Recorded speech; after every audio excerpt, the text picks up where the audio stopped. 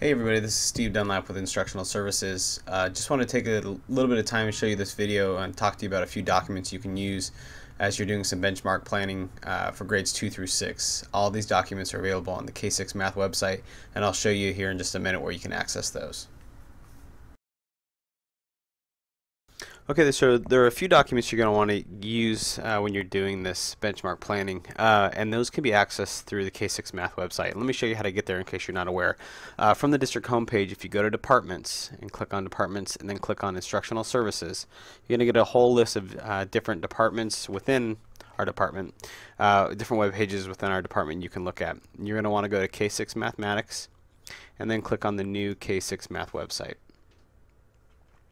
Now here you're going to see a new site that has been developed, and all the documents you're looking for are under planning and pacing. So we're going to be looking at pacing guides, blueprint correlation guides, topic lists, and some planning forms. So if you would like to access any of those, if you don't have them already, that's where you can find them. Another thing on here that you may want to take a look at are some of the videos we have, and then also if you're 5th or 6th grade, we have 5th and 6th grade videos that we put out each week just to help do some planning with you. So let's go ahead and take a look at some of these documents. And the first one we want to look at obviously is your pacing guide. This is obviously a very important tool to have when you're doing your planning. It gives you an idea of where you're starting and ending in a benchmark window. And keep in mind that these documents are flexible and are meant to be used so that you can move things around. And as we talk about this process a little bit, you'll see how you can maybe move things around. But you want to keep an idea of where you're starting and ending in each benchmark window. So here's another document you're going to want to pay attention to, and this is the topic list that has been created for each grade level. And again, this is actually available for grades K through 6, and it's just a document that shows every lesson and every topic all in one spot. Unfortunately, Envision doesn't have a document like this, so the department went ahead and created one so that you have that in front of you. Now I'm going to be showing the documents for 6th grade in this video, but remember that all of these are available for grades 2 through 6, and some of them, like the topic list and the pacing guide, are obviously available also for K and 1. So let's take a look at the blueprint correlation guide. If you haven't seen this before, this is a document that becomes very useful and helpful when you're doing benchmark planning and really topic planning and any planning at all. If you're doing a year-long plan, or if you want to just see where you're going in a certain amount of time, this can help you immensely. And what this basically has is it's set up to show you the different standards in your grade level. Then it will show you the number of items that standard has on the CST. It then shows you the Envision lessons where that standard is taught. It shows you in which benchmark windows those standards show up. And then the final column over here are the CST release questions that correlate to that standard. So for example here, if we were looking at number sense 1.1, we know there are 3 questions on the CST for number sense 1.1. Here are the Envision lessons where you'll find number sense 1.1. They shows up in benchmark windows 1 and 2, and if you wanted to see what the CST level rigor is for that standard, or how those that standard might be addressed on the CST, you can look at release questions 1, 2, 3, 4, and 5. Okay, so when we're looking at this document, and again, we're just going to look at 6th grade for as an example, but this can be done for grades 2 through 6, and we're going to look at the benchmark 4 window because that's what's coming up. Here's how I've used it with teams in the past, and other teams have used it. This document, again, can be helpful in lots of different ways. I'm just going to show you one of them right now.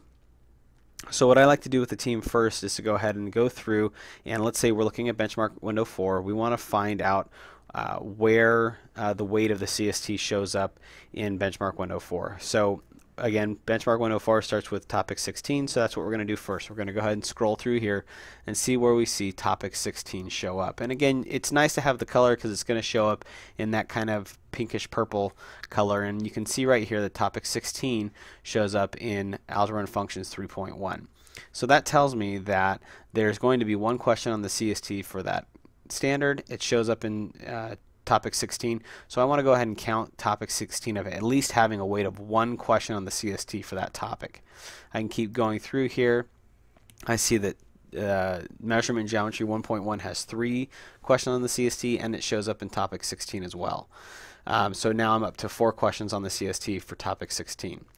Now this one right here, you see measurement and geometry 1.2, and it shows kind of like a fraction, if you will, here for the number of items. And what this is really saying is that this standard will be addressed on the CST once every 2 years. You're also going to see some that will say that a certain standard will be addressed once every 3 years. That you can kind of determine how you want to use that information. You could give that a full weight of 1 question, or you could give it a weight of 0. It just depends on how you and your team want to approach that. So again, we're up to, let's say we're up to, we'll give this a weight of 1. We know it's an important standard. So let's say we're up to a weight of 5 questions for topic 16.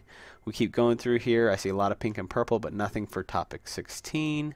I keep going through. I don't see anything, and that comes to the end of my content standards. Now you are going to see the mathematical reasoning standards, in which they indicate that those standards are embedded, meaning that they the students are obviously using these mathematical reasoning skills, and they're using them in all sorts of different problems they approach. For example, mathematical reasoning 2.1, use estimation to verify the reasonableness of calculated results. So, well, students are going to use that in all sorts of different problems. So again, they put this as embedded because it's hard to quantify, you know, how many times a question like that is going to show up on the CST, because we would assume that students are doing that in a majority of their problems that they're solving on the CST or on any other test. So we're just paying attention right now to the content standards and not necessarily looking, at least in this portion, at the mathematical reasoning standards. So we came up with a number of 5 questions on the CST for topic 16. What I would do is to go ahead and write that number down. You can write that on your topic list right next to that topic. You could also do it by using something like, let's see if we can pull it up here. A window planning guide like this. You could put in topic 16 right here and then write that there are 5 questions on the CST for topic 16. This is a really good template you can use, and again, this is on the K6 Math website. I like to use this by putting obviously the topic I'm starting with, which is 16, and I'm ending with 20. Here it asks for the benchmark date. I like to actually put the window of time I'm working with, so I would start with what's the first day I'm starting to teach topic 16, and then what day am I giving the benchmark for that period of time, so I can kind of see what time limit I'm working with, and then that gives me an idea of how I might be able to adjust things a bit. This is also a nice place. You can obviously put the topic here, the big idea, and then make notes about that topic here of how you're going to structure that. If it's going to be something that you're going to spend maybe 2 days on a certain lesson, if there are 2 lessons you want to compact together, those are notes you want to make there. And I can't stress how important it is to do this as a team. Obviously, you could do this as an individual, but working as a team, you're going to get a lot more information and insight with your teammates of how it might be possible to structure a certain benchmark window and how to approach different topics and different lessons. So let's go back to the correlation guide real quick. So we've gone through and we looked at topic 16. I would do the same thing for topics 17, 18, 19, and 20. And then what I would do is I would take and look at how much weight each one of those topics has. So let's say that one of the topics has 7 questions on the CST and another topic only has 1 question. Now that doesn't mean that one of those topics is less important than another, but it does tell me that I might want to spend more time on the topic that has more items on the CST. And a lot of times what you'll see, and this happens in Vision as it does in any other piece of curriculum, that there are going to be lessons in, let's say, for example, this is 6th grade, there are going to be lessons in here that are review from 5th grade. There are also going to be lessons in here that may prepare students for something they're going to see in 7th grade. So some lessons you will find don't necessarily address a specific grade level standard, and so you want to think about and make careful considerations about how you approach that lesson. Now, I wouldn't advise that you skip any of those lessons, but you may be able to take that lesson, combine it with another lesson, and compact those together to buy you a little bit more time to spend extra time on a lesson that you know is a very hard standard for students to master, and you want to give your students extra time with that. Again, that's going to be something that you're going to involve lots of different information points. You're going to obviously look at the Blueprint correlation guide, you're going to look at data that you have from your students this year. You're going to look at data you have from your students last year just to see what topics did your students in the past struggle with. That will give you an indication of what your students now may struggle with also. Of course, they're different cohorts of students, but at least it gives you an idea of where the really difficult material in a certain grade level is. And another thing you're going to use obviously is your professional judgment. You know the students in your classroom better than I do, or even than the person next door to you does. So you're going to have to make some determinations based on the students in your classroom and think about where they are having a difficult time, where are they struggling, are there gaps that need to be filled in order for them to be successful and master certain standards in your grade level. So again, lots of different points of data that you're using, lots of points of information in order to make this determination. But then once you have a structure or an idea of where the weight is for certain topics, it can then give you an idea of how you might want to adjust your pacing a little bit. And then you can go back to your pacing guide and say, okay, if I have from, let's for example here, if we're looking at the benchmark 4 window for 6th grade, I have from March 19th until May 14th to teach these topics. How do I want to structure that? Am I going to use two days to cover one lesson because I know it's a really difficult concept and it's very heavily weighted on the CST and I know my students are going to have a hard time with it? And then are there going to be some lessons that you may combine together because one lesson might be a review of 5th grade and then the next lesson is a 6th grade standard? You may want to put those together. Again, that is something that you as a team need to come together and decide and figure out how you're going to do that using all of those different pieces of information that I talked about before. So hopefully this was a little bit helpful for you, showed you some documents you can use, talked about a process you can go through. And again, this is going to look different in each different situation with different teams, but this is kind of just of a guideline that you can use.